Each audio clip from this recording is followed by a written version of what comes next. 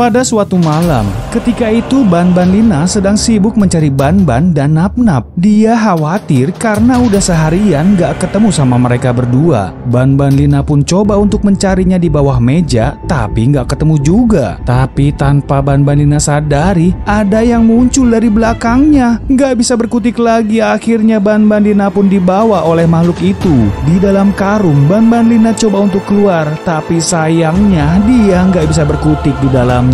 Belum tahu kemana makhluk itu akan membawa Banban Lina. Yang jelas saat itu Banban Lina hanya bisa pasrah. Kemudian terlihat Banban Lina yang terbangun. Dia bilang kalau mungkin yang barusan dia alami adalah mimpi. Tapi sayang ternyata itu bukanlah mimpi. Dan begitu terkejutnya karena Banban Lina berada di meja eksperimen. Ditambah terkejutnya lagi, di sana Banban dan Nap-Nap juga ada di sana. Tapi tidak sadarkan diri nih. Banban Lina yang melihat itu coba untuk membangunkan mereka berdua. Bukan Banban atau Nap-Nap yang menjawab, tapi dia, si makhluk hitam yang ada di depannya. Melihat hal itu, Banban Lina tanya siapa sebenarnya makhluk itu. Dia juga bingung melihat makhluk yang ada di depannya. Mendengar pertanyaan Banban Lina, dia pun menjawab, "Baiklah, karena kamu penasaran, aku akan memperkenalkan diriku. Aku adalah penguasa yang baru di tempat ini, dan namaku adalah Badbad.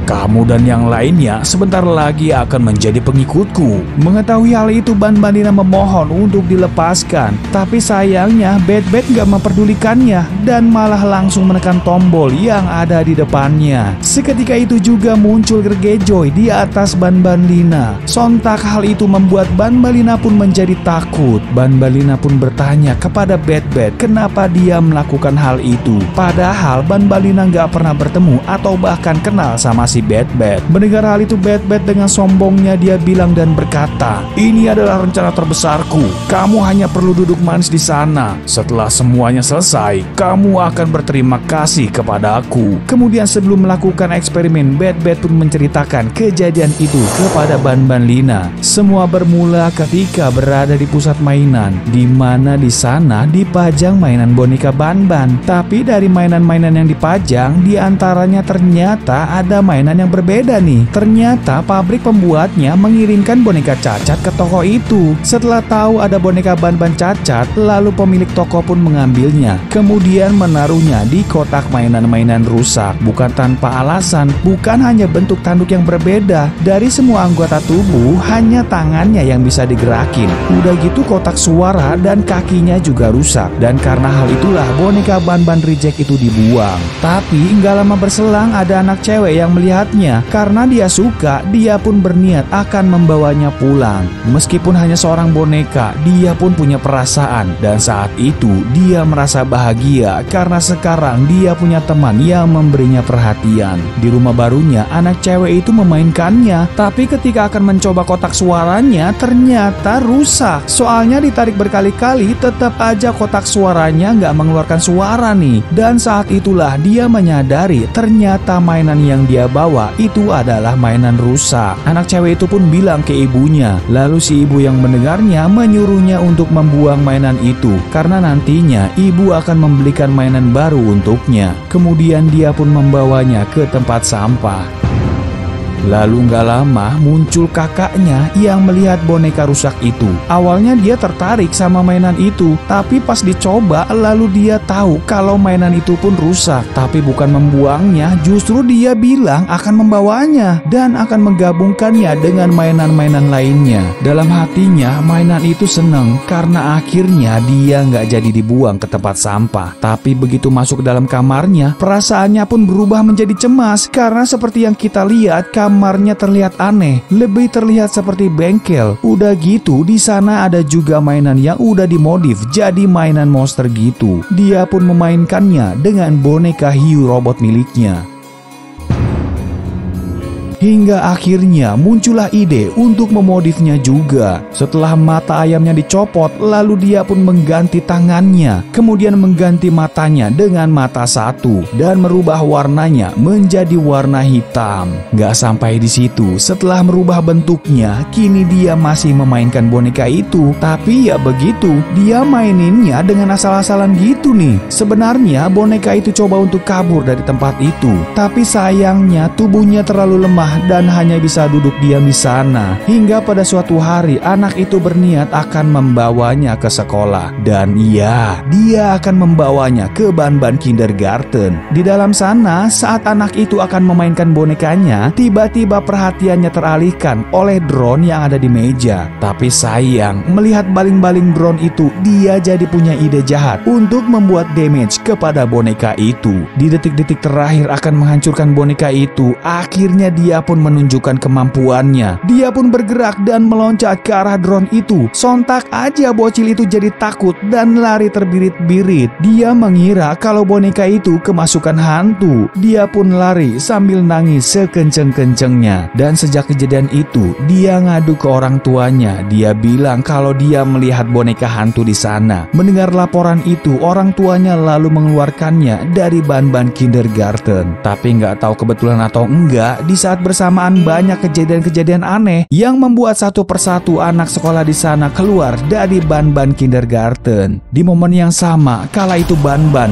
yang tadinya manusia berubah menjadi monster Banban. Di hari berikutnya, ketika itu Banban melihat mainan yang tergeletak di lantai. Dia pun mengambilnya lalu memasukkannya ke dalam kotak kardus. Niatnya Banban sih baik. Sebelum memasukkannya, dia berkata, "Dasar anak-anak suka sembarangan menaruh mainan, tapi siapapun pemiliknya pasti akan mengambilnya. Ya meskipun nggak tahu juga sih diambil atau enggak, yang pasti aku simpan aja di dalam kotak ini. Siapa tahu dia kesini untuk mengambilnya." Setelahnya Banban pun membawanya dan menaruh kotak itu di dalam gudang. Tapi ketika di sana ada sesuatu yang menetes ke kepalanya. Ya, cairan berwarna hijau itu adalah formula givaniumnya Banban. Cairan yang dibuat untuk membuat eksperimen monster Banban. Banban yang melihat pipa bocor itu sempat berencana untuk memperbaikinya. Tapi sayang karena terlalu sibuk, dia pun lupa untuk memperbaikinya. Setiap hari givanium itu pun terus menetes hingga membuat mainan itu pun tenggelam di dalam cairan givanium. Dan di saat bersamaan, akhirnya cairan givanium itu pun mulai bereaksi. Boneka itu pun akhirnya bertransformasi menjadi monster hitam bermata satu bernama Badbad. Mendapatkan kekuatan givanium itu, dia berencana untuk memberikan kekuatannya kepada monster lainnya. Dan kala itu,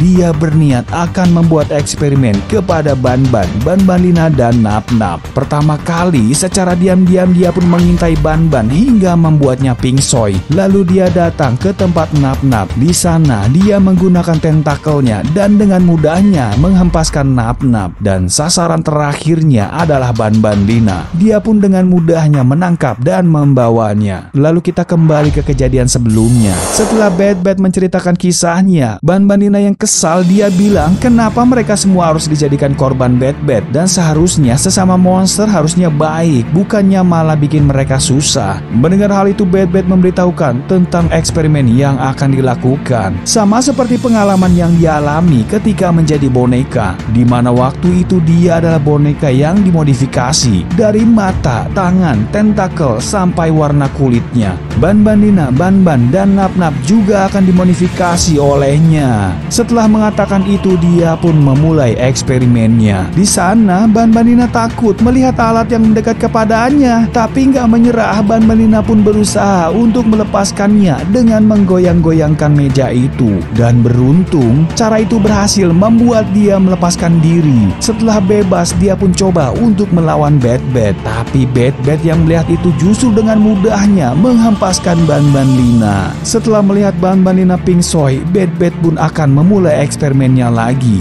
Dia pun membalikan badannya untuk menyeting peralatannya. Tapi cerdiknya Banbanlina, dia hanya pura-pura pingsoy nih. Melihat tuas kotak Badbad, dia pun dengan segera menariknya hingga membuat jahitannya lepas. Lalu Banbanlina pun berhasil mengambil jantung robotnya Badbad. Gak lama setelahnya, Banbanlina pun berhasil melepaskan Banban dan Nap-Nap. Mereka semua berencana akan menghilangkan Badbad yang jahat itu, dan mereka membawanya ke ruangan pembakaran. Tanpa menundanya lagi, Badbad pun langsung dimasukkan ke dalam tungku pembakaran itu. Dan yang terjadi, ternyata Badbad masih hidup. Sementara itu, di Rainbow Friends Play Place, Red mengajak teman-temannya untuk menuju ke suatu tempat. Belum tahu tujuannya, yang jelas terlihat Red yang sangat sus. Rainbow Friends yang melihat ada pintu keluar di depan mereka, mereka pun langsung buru-buru menuju ke sana. Tapi kemudian Red menekan remote yang ada di tangannya, dan yang terjadi, ternyata rencana Red sengaja menempatkan mereka di dalam sana agar mereka nggak bisa keluar dan tetap di dalam play place selama-lamanya. Tapi kemudian terdengar berita di televisi yang memberitahukan bahwa ada virus zombie. Dia pun menyuruh pemirsa untuk berlindung di dalam rumah. Melihat hal itu, Red pun menjadi kaget. Begitu juga Orange yang bingung dengan apa yang terjadi di luar sana. Mendengar hal itu, Blue pun berkata, "Aku juga nggak tahu nih Orange, sepertinya ada kekacauan yang dibuat oleh sesuatu di luar sana. Tapi teman-teman, mumpung Red lagi nonton berita, ini kesempatan kita untuk kabur dari tempat ini. Green, kita butuh bantuanmu untuk naik ke atas. Kamu duluan naik, lalu bantu kami naik satu persatu ya." Mendengar hal itu, Green pun mengikuti ide Blue. Setelah Purple, Blue, Orange, Pink berhasil naik ke atas, mereka semua pun menuju pintu keluar tadi. Dan untuk kesekian kalinya, mereka pun menghirup udara bebas. Purple yang seneng, dia bilang, "Teman-teman, aku seneng banget. Akhirnya kita semua berhasil kabur." Sementara Orange yang bingung, dia pun bilang, "Tapi sekarang kita mau kemana nih? Kita kan nggak punya rumah." Mendengar hal itu, Blue kasih ide dan berkata, "Lihat teman-teman, di sana ada bus. Kita bisa menggunakannya untuk pergi ke Outward dan mungkin kita bisa tidur di sana." Mendengar hal itu, semuanya pun setuju. Lalu mereka pun masuk ke dalam bus itu. Tanpa menunggu lagi, Green yang mengendarai mobil itu pun langsung tancap gas. Tapi ketika di perjalanan, bus yang mereka tumpangi merasakan ada sedikit goncangan. Bukan cuma sekali, tapi ada 2 kali goncangan. Coba untuk menenangkan, Blue pun bilang kalau itu semuanya mungkin hanya angin atau batu yang ada di jalan. Tapi akhirnya mereka semua sadar kalau itu nggak seperti yang Blue bilang, dan ternyata itu adalah sekawanan zombie. Melihat hal itu, mereka semua pun adu mekanik dan berusaha mengusir zombie-zombie itu keluar dari bus itu. Sementara Green yang mengendarai bus nggak menyadari kalau ada zombie yang perlahan mendekat kepadanya. Lalu Green yang santuy, dia bilang, "Hei teman-teman, kalian sepertinya sangat senang ya berada di dalam bis ini." "Senang sih senang, tapi nggak usah gerasak-gerusuk gitu kali." Tapi kemudian zombie itu pun berteriak kepada Green. Mendengar hal itu, Green pun kembali berkata, "Blue, itu suara kamu ya? Tapi kok suaranya aneh begitu? Kamu keselak angin atau gimana sih?" Tapi kemudian Green akhirnya menengok ke belakang dan sontak aja dia pun terkaget-kaget melihatnya. Akhirnya karena itu, bus yang dikendarai oleh Green pun jadi oleng hingga membuatnya pun nyungsep. Beruntung meskipun busnya rusak, tapi mereka semua masih bisa selamat dan gak terluka sedikit pun. Tapi sayang, mereka masih belum selamat dari zombie yang mengejar mereka. Setelah tahu masih ada zombie di sana, mereka pun langsung pergi menyelamatkan diri hingga akhirnya sampailah mereka di tengah kota. Di sana mereka coba meminta tolong dan berlindung di dalam rumah orang-orang di sana. Tapi sayang, nggak ada satupun yang menerima mereka. Melihat hal itu, Orange yang sedih, dia bilang, "Kenapa sih mereka semua nggak mau nolong kita ya? Apa karena kita monster? Tapi kan kita monster yang udah tobat, jadi kita nggak jahat kok." Mendengar hal itu, Purple yang coba memberinya semangat, dia pun bilang, "Udahlah Orange, gak usah dipikirin. Mereka hanya menilai dari luarnya aja. Ya begitulah manusia. Tapi kita nggak boleh patah semangat. Kita harus terus mencari tempat yang aman untuk bersembunyi." Tapi kemudian tiba-tiba mereka berhenti dan ternyata di depan ada gelombang zombie yang menghalangi jalan mereka. Di sana mereka hanya bisa pasrah ketika perlahan zombie-zombie itu mendekat ke arah mereka. Mereka pun saling mengucapkan kata-kata perpisahan.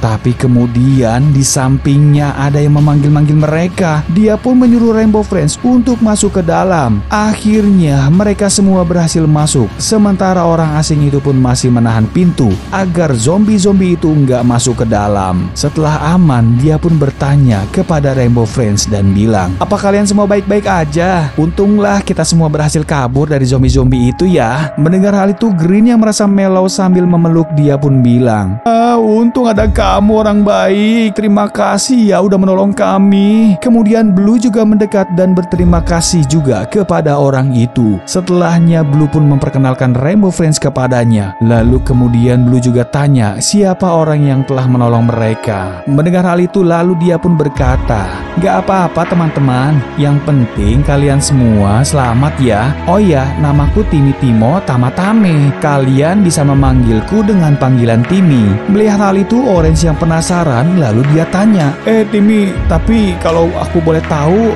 apa kamu gak takut sama kita? Padahal kan kita monster." Mendengar hal itu, Timmy pun bilang kalau dia nggak nganggap mereka sebagai monster. Dia menganggap mereka semua sama seperti manusia yang perlu ditolong juga. Kemudian dia juga menceritakan kalau orang tuanya udah lama meninggoy. Bahkan ketika itu Timmy masih bayi, dan sejak saat itu dia menjadi yatim piatu dan tinggal di panti asuhan. Bertahun-tahun dia tinggal di sana hingga akhirnya ada virus zombie yang menyebar dan menyerang panti asuhan tempat tinggalnya, dan sejak saat itulah dia tinggal di tempat ini. Setelah menceritakan kisahnya, dia pun bertanya kepada Rainbow Friends kenapa bisa sampai ada di kota itu. Mendengar hal itu, Blue pun menceritakan semuanya kepada Timmy dari asal-usul mereka dan kenapa mereka bisa masuk ke kota yang banyak zombinya. Sambil ngobrol-ngobrol santuy, Timmy pun memberikan stok susunya kepada Rainbow Friends. Tapi kemudian Orange sambil kipas-kipas dia bilang, "Makasih ya udah menerima kami di sini. Tapi Timmy dan teman-teman, kalian ngerasa panas gak sih? Aku gerah banget nih soalnya." Tanpa pikir panjang, Orange pun membuka papan yang menutup jendela itu. Dan yang terjadi,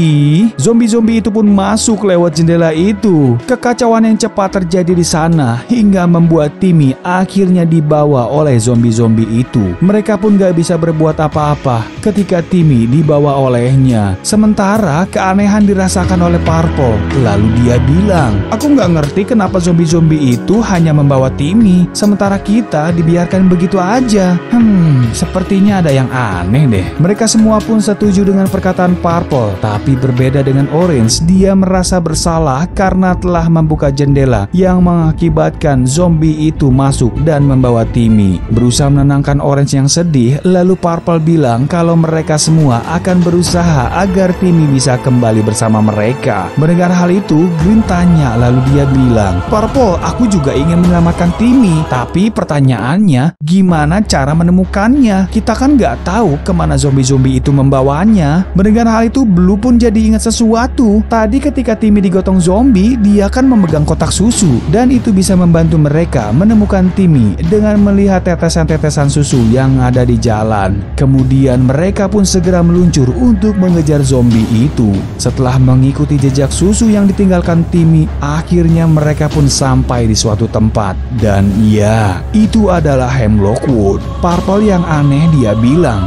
"Dilihat dari jejak tumpahan susu itu, kenapa para zombie itu ke arah sini ya? Bukannya apa-apa teman-teman, Hemlock Wood ini akan mengarahkan kita ke Playplace juga. Gimana nih teman-teman?" Mendengar hal itu, Blue yang bingung dia bilang, "Iya Purple, aku juga aneh, tapi ada yang bikin kita galau sekarang. Apa kalian mau kembali ke Playplace? Padahal kita kan udah capek-capek kabur dari tempat itu ya. Dan kalau kita kembali, kemungkinan terburuknya kita nggak bisa keluar lagi. Gimana teman-teman? Apa sebaiknya aku aja yang masuk biar kalian pergi dari Playplace? Lebih baik akulah yang tertahan di Playplace ini, nggak apa-apa." Mendengar hal itu, mereka semua pun nggak setuju dengan ide Blue. Mereka semua lebih memilih untuk berjuang bersama-sama daripada harus mengorbankan Blue. Akhirnya mereka semua pun bersiap untuk masuk ke dalam. Kemudian terlihat pintu terbuka sendiri yang kemudian disusul oleh sesuatu yang mendekat ke arah mereka. Dan yang terjadi itu adalah Red. Mereka pun bingung kenapa Red bertingkah aneh.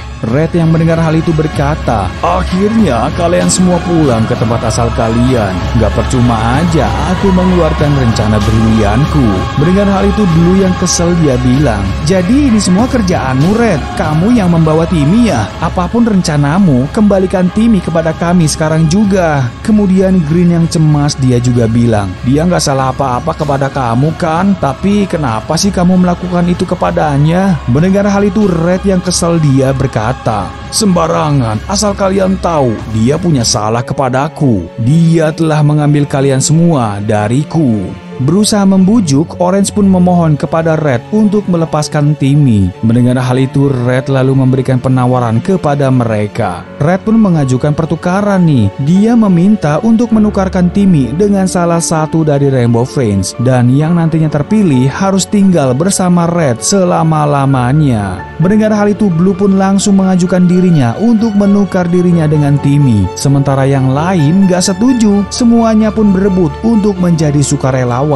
Tapi akhirnya Blue bilang kalau dia bersedia masuk dan menjadi eksperimennya Red, asalkan dia yang dipilih. Dan karena hal itu akhirnya Red pun memilih Blue. Gak lama setelahnya dia pun menyuruh pasukan zombie untuk membawa Timmy. Lalu Red pun menyuruh Blue untuk memisahkan diri dari Rainbow Friends yang lain. Blue yang ragu dia pun tanya lalu bilang, "Kamu janji ya akan melepaskan mereka semua?" "Nah, aku udah dipegang nih. Sekarang lepaskan Timmy, biarkan dia pergi." Tapi kemudian Red malah mengingkari janjinya. Dia pun gak melepaskan Timmy dan juga Rainbow Friends. Lalu Red pun memerintahkan pasukan zombie untuk keluar. Melihat hal itu, Blue dan teman-temannya menjadi marah. Mereka semua pun bersatu untuk melawan zombie dan membebaskan Timmy. Di sana, Green menghalangi zombie dari sisi kiri, sementara Orange berusaha membuka ikatan Timmy dan Purple yang juga mengeluarkan seluruh tenaganya untuk menahan zombie dari arah kanan.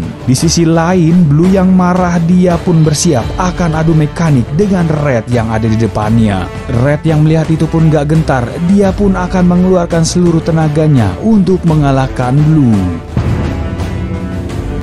Dan yang terjadi, sekonyong-konyong muncul berita di TV. Reporter bilang kalau virus zombie udah hilang. Sama seperti flu, virus zombie pun ternyata hanya bertahan sementara nih. Setelah virus itu hilang, mereka semua pun kembali menjadi orang biasa. Dan akhirnya semua zombie yang ada di Hemlockwood berubah menjadi manusia kembali. Timmy yang berhasil bebas, dia pun senang. Lalu dia berkata, "Teman-teman, akhirnya virus zombie ini hilang. Kita bebas sekarang. Ayo pergi, ikut aku."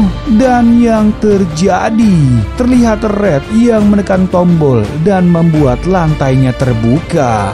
Sementara Timmy pun dibawa oleh temannya dan pergi dari tempat itu. Di bawah sana, Purple yang lemas dia pun bilang, "Capek-capek keluar, akhirnya kita semua kembali ke Playplace juga." Mendengar hal itu berusaha memberinya semangat, Orange pun bilang, meskipun kembali ke Playplace, seenggaknya mereka pun masih bisa berkumpul. Setuju dengan Orange, Blue juga bilang, "Iya Orange, kamu bener banget. Selain kita semua kumpul, yang paling penting Timmy berhasil bebas. Kita doakan ya, semoga dia bahagia di luar sana." Sementara di tempat yang berbeda, terlihat Timmy sambil memandangi Playplace. Dia pun bilang kalau suatu saat dia akan kembali untuk menyelamatkan Rainbow Friends.